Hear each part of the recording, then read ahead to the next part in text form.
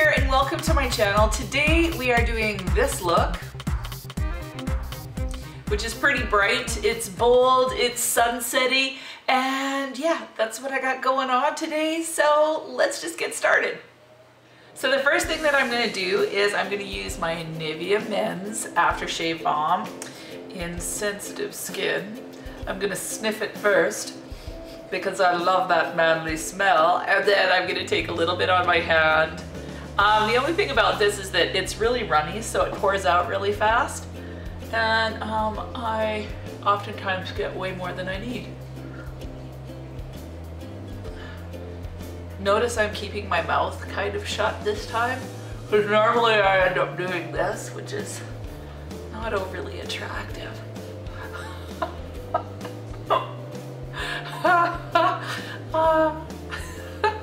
I guess what difference does it make? Like you guys are along for the ride.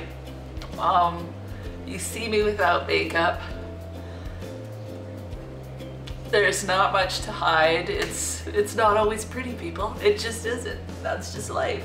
Okay, so I'm gonna go in with Revlon Colorstay, and this is in the color 200 Nude. And what I don't like about this is that it doesn't have a pump. And normally I put it on my hand, but lately I have been using, this is the lid to my little sponge or brush cleaner offer thing. So I use the inside as a palette. So I just pour a bit into the lid, just like that. So about that much. I hadn't used this foundation in a while, and then I used it yesterday and I really liked it, in particular in combo with this primer. It really seemed to stay on longer than it used to. I'm gonna go into this Dirty Works salmon colored concealer and just put that on my dark circles.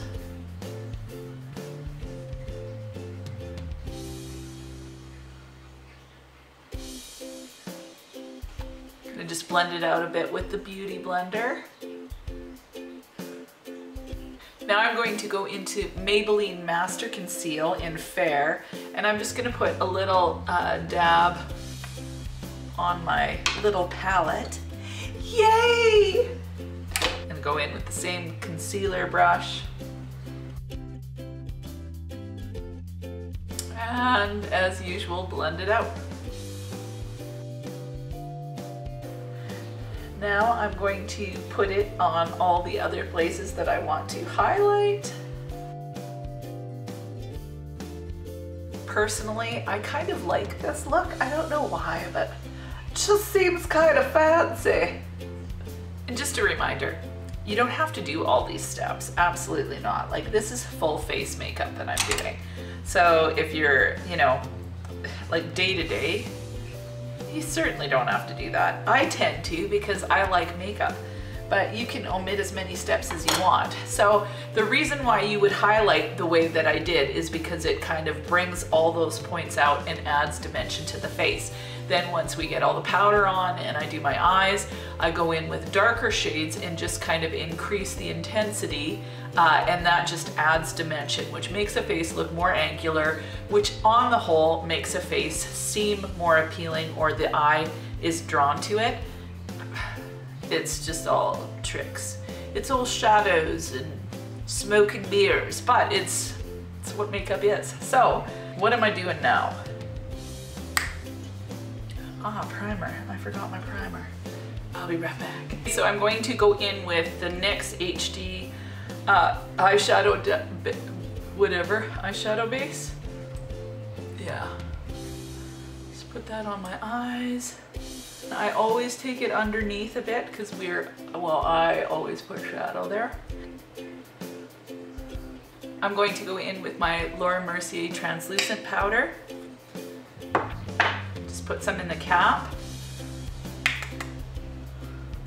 and I just put this right over the whole eyelid. That way I get the base kind of set on my eyes as well. And I always do this because it seems to help the lines and the fine creasing under my eyes. Now we're ready for the shadow, and I'm gonna pull you in a little bit closer and we'll get started. So I'm using the Kat Von D Vida Loca Remix palette. So it was the big one from Christmas, that one. And here's the palette. Oh, I'm gonna go into this first shade called Noble right there. And I'm gonna use this as my transition shade. And the look that I'm doing is the same look that I had in the Vida Loca review. I don't think I ever did that look, so I thought I would do it because it's actually one of my favorite looks. To start, I'm going to go into this red color right here called Destroyer. And this is just our base that I'm putting down so that it just kind of intensifies the eyeshadow. Okay, and I'm basically doing this like a slant, so it's kind of like a fan. So I'm putting it kind of in that area.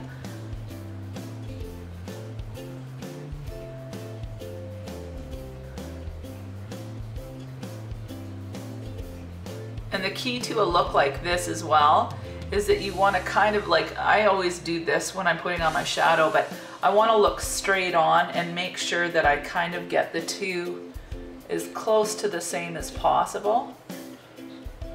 So essentially the furthest, or like the furthest in that this comes is right to the beginning of my pupil if I'm looking straight on. Now what I'm going to do is I'm going to go into this Rewind color and I'm going to place that on the red. Okay, now I'm going to go into this color Harpsichord, but before I do that, I'm going to use a little bit of this orange analog color and just kind of feather that out from the burgundy shade.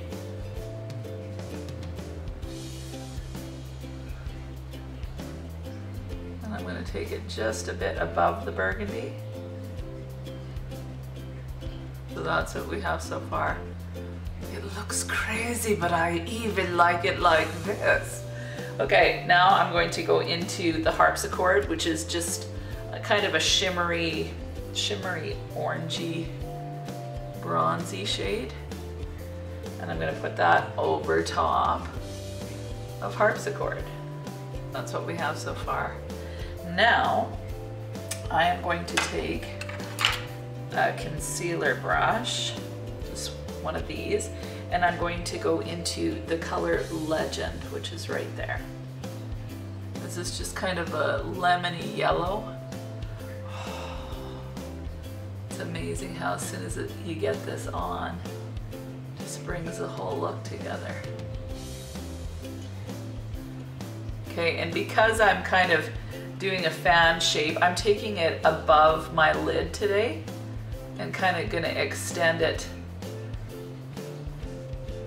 kind of to just so that it gets that arch, like your kind of fan look. So now I've got my colors placed and it looks pretty crazy right now, correct? Yes. Now I'm going to start to do some blending.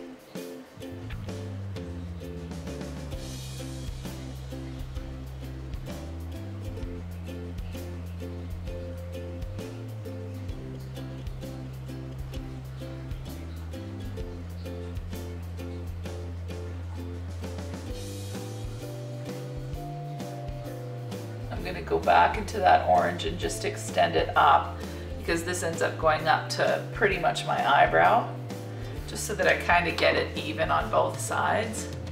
So that's our base shades down. It still looks pretty crazy, doesn't it?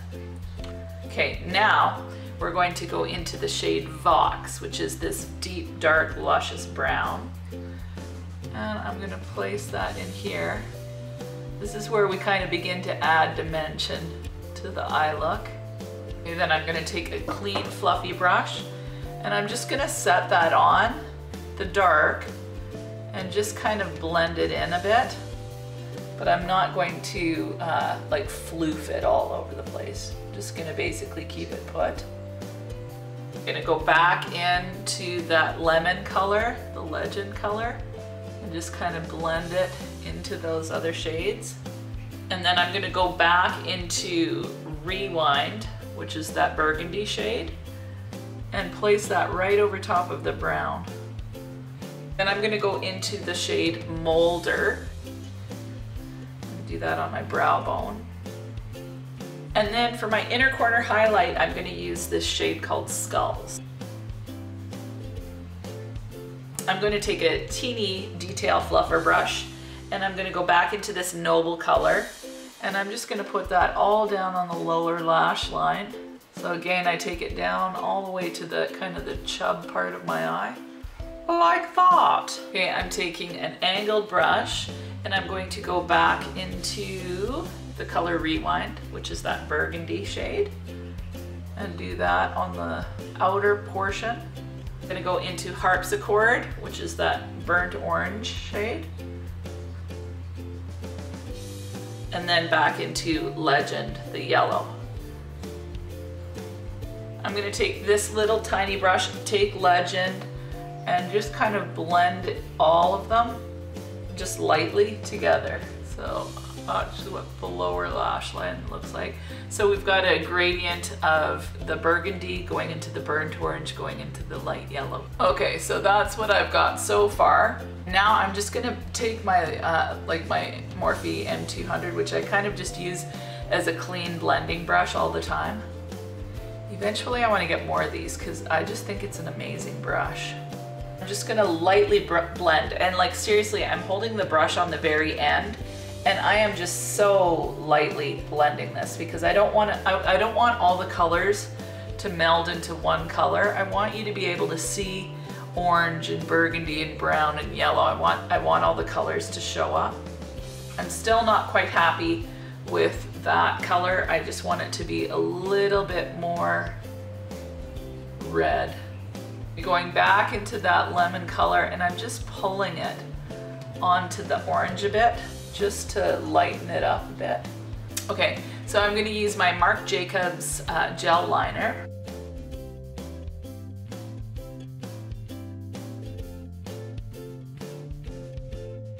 Okay, so I've kind of done the inner rim and tight lined. Now I'm just going to take this black, just kind of smashing it into the lash line on the upper.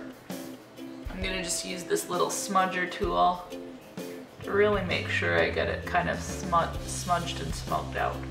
So now I'm going to curl my lashes, put on L'Oreal Voluminous in Carbon Black for mascara, and then I'm going to put on false lashes. And as usual, they're the Kiss Me Ever Easy lashes in number 11.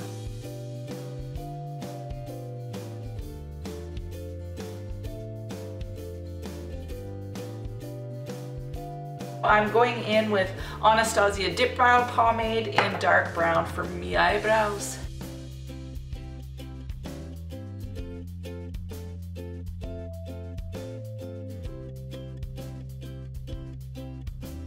And now I'm going to put mascara on my lower lash line. Now, as per usual, Omega for my contour from M.A.C. Too Faced Chocolate Soleil in medium.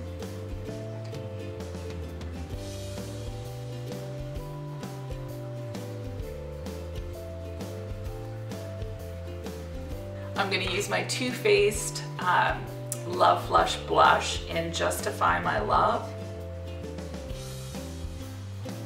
And then I'm going to go into MaryLou Manizer by the Balm for my highlight.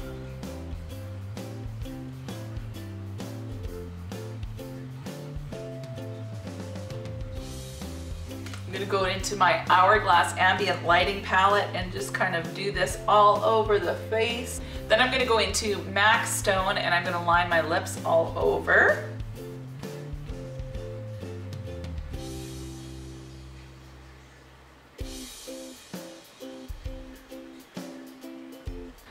Now I'm going to go into my Milani lip liner called Pretty Pink.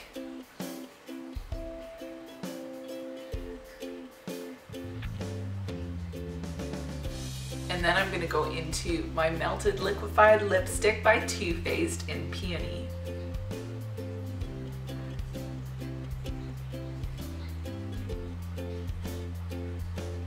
Okay, so now I am going to take my hair down, fluff it up a little bit, and then I will show you the whole and complete transformation. I'll be back in a sec.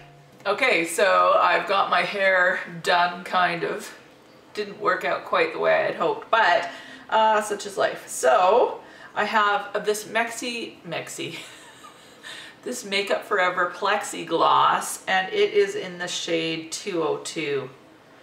It's just kind of a clear gloss, and it's kind of, here, I'm just going to put it on first.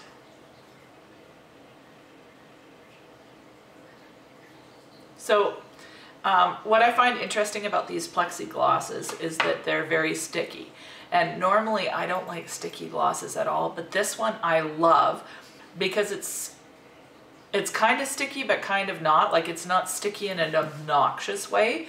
And what's amazing about the plexi glosses is they literally last forever on your lips. Like, they're phenomenal. So I actually, like, I got this as a sample, but eventually I'm gonna actually pick up one because I just think they're amazing.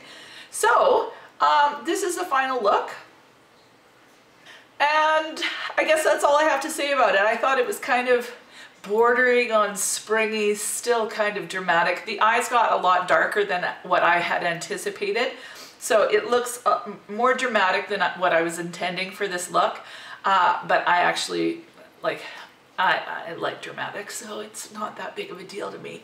And that's the way it goes with makeup. Sometimes it works out the way you want it, and sometimes not so much, and that's just the way she rolls, man. That's just life. So if you enjoyed this video, please give it a thumbs up, subscribe, share, all those kind of fun things. And until next time, have a great